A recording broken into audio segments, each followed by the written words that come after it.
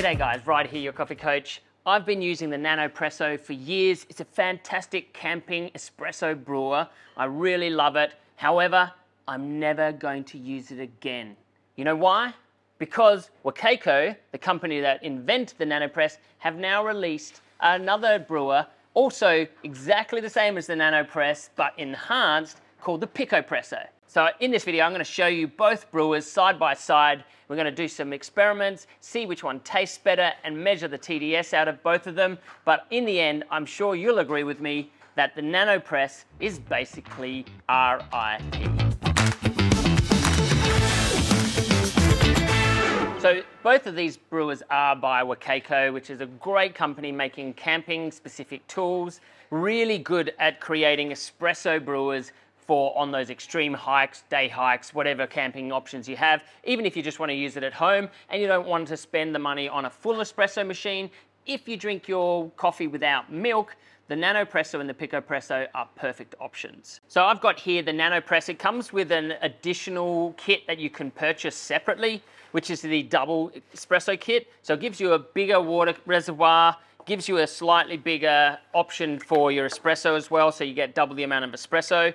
But this only does take a small amount of espresso, so it's not as much as probably what you'd need. I always find I have to do 2 of these just for one single coffee, but at least if you're going out by yourself, this might be an option for you. So we're going to brew some coffee. I've got some water boiling. I've got some freshly ground Honduras coffee, which is back in stock now. So if you want to jump on the website, coffeebeansdelivered.com.au, you can purchase this coffee and we'll send it wherever you are around the world. Also, if you like this video, if you like this content, if you've watched 2 of my videos, please give me a subscribe, give me a like, put a comment in the section below. Let us know what your thoughts are on these 2 brewers and any advice that you can give me.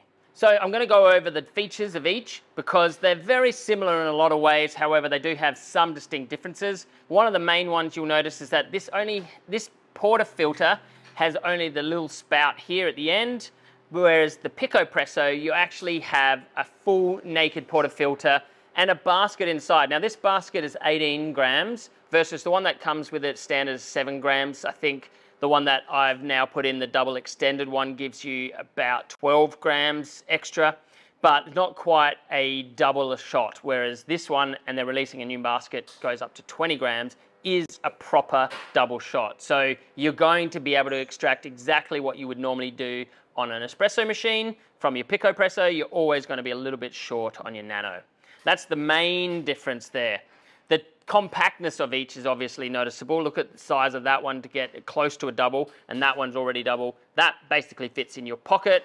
This one you'd have to carry in your backpack. They come with a couple of accessories. They both come with brushes, so that's handy, cleaning.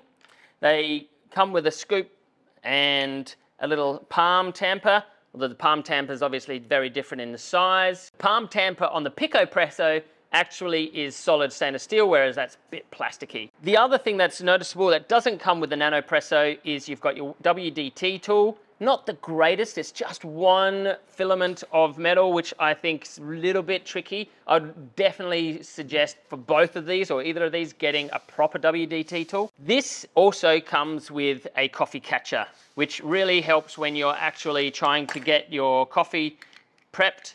So you pop your coffee catcher on top, put your coffee in, WDT, settle it, and then can replace that and then start extracting.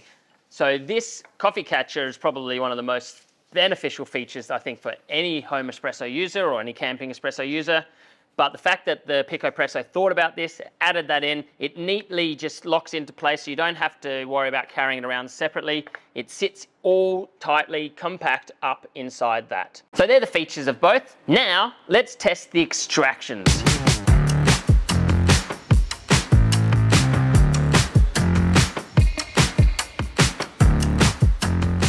So I'm going to weigh out our brew. Let's say 12 grams. I can really pack 12 grams into that. That's pretty much the base of it. I can't distribute. It doesn't come with any distribution tools. The Picopresso does come with a tiny little WDT tool, a little Weiss distribution tool. It's not that effective. I definitely recommend you getting a better one, but Nanopresso doesn't have one at all. So it does come with a little nice little palm tam see how much I can tamp it down. So I've got a bit more space in there. I might be able to get another couple of grams in there if I wanted to. I don't want to double tamp because that'll create layers. So I'm just going to have to go with this. Now, I'm going to put that on top. Got our water boiled. In terms of the water, I'm going to fill up the double basket with my preloaded water. 130 grams water. Place it over here. And let's see what our extraction is. And then we're going to just test that and see what the yield is. So one of the big things that you'll notice about the Nanopresso over the Picopresso is that it doesn't have a naked portafilter. So you can't really watch your shot. So it doesn't give you as much information. Outside of that, it's very much the same to use. You keep pumping it, build up the pressure. There you go. The shot isn't as nice. I think with the Picopresso, you can actually run a lot finer coffee through it. With the Nanopresso, I've ground this for the Picopresso. The Nanopresso, it's a little bit too fine for it. So, but you can see, not the best extraction. I've only managed to get 10 grams out, and I'm aiming for about 25.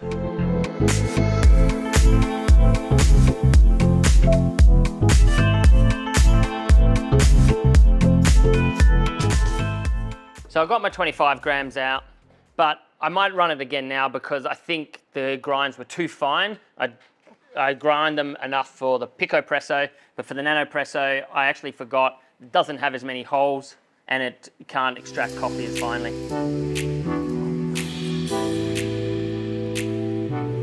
So it's very light, very weak and hollow. It's very sour, definitely under extracted. We'll put that aside. I'll do it again and we'll reconvene at this point in 2 seconds.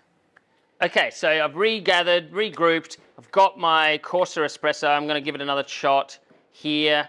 So I've ground it for home espresso rather than commercial grind, and we will test it out again. Obviously, with the size of it being a bit coarser, I'm going to actually end up getting less in. So I'm only going to be able to get 11 grams. So hopefully this extracts properly now. Put that in there, refill my water.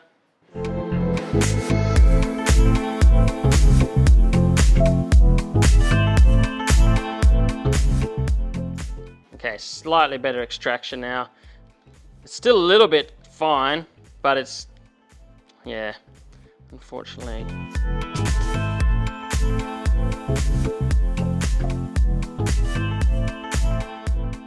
All right, so that turned out a lot better when I was grinding it much more coarse. So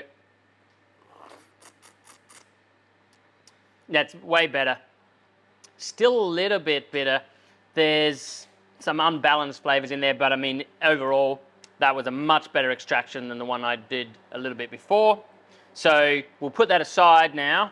That's the original one. We'll put this in separate to test in a second. So they're from the Nanos, and now we'll do the same extraction again, but through the Picopresso.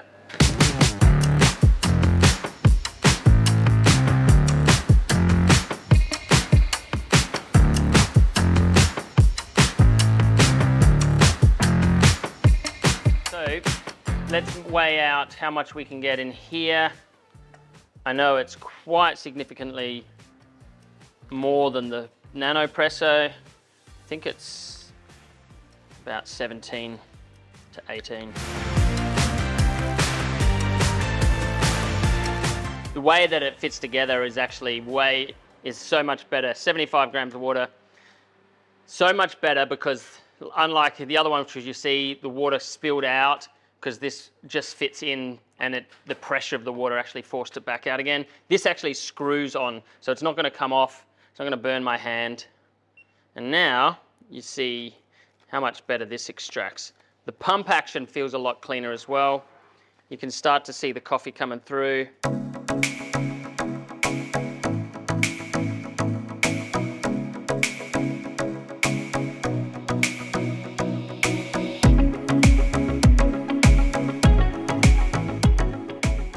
Okay, so you saw how much nicer that extraction was compared to the Nanopresso.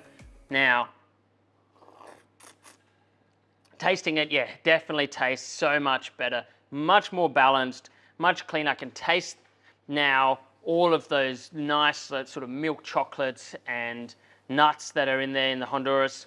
So you can easily see just from that alone why the Picopresso outranks the Nanopresso. Now I'm going to do one final experiment, which is to measure the TDS and extraction yield of all of the different extractions that we've done to see how they compare from a data perspective. Because this is how I've tasted it, this is my own personal palate, my preferences, my experience, my lack of the greater knowledge of all the coffees, because there's a huge amount to understand. But now we can look at it from a purely scientific process and see if there's any correlation between the numbers and what I experience.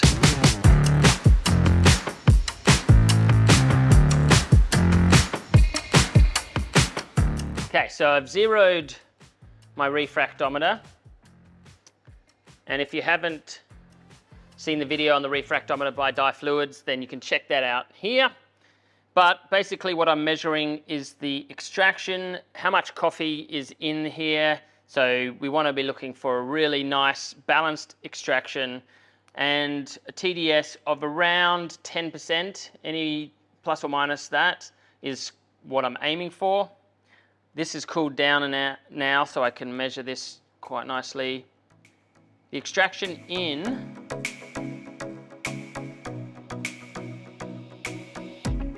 so yeah, you can see it was massively under extracted at 6%. We were aiming for close to 10. I would have been happy with a 8.9 or 8.73, something like that would have been perfectly acceptable.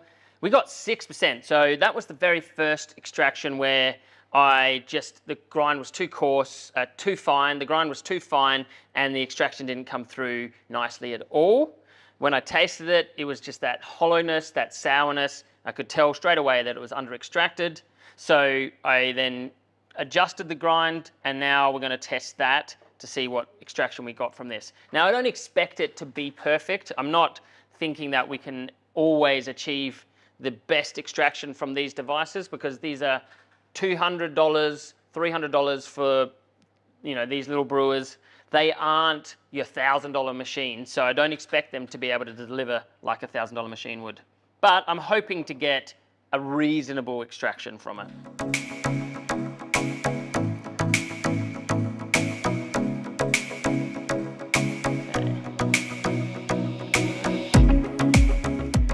Okay, that's better. This one's 7.72. So we got a lot closer to that sweet spot. We're just outside the parameters of the sweet spot, and that coffee did taste a lot better. It's a bit cold now. Yeah, it definitely is more balanced. That's one thing. So it's not that massively uneven that I experienced with the first one. Still, it's not perfect. It's not great. So now this one should have had time to cool down.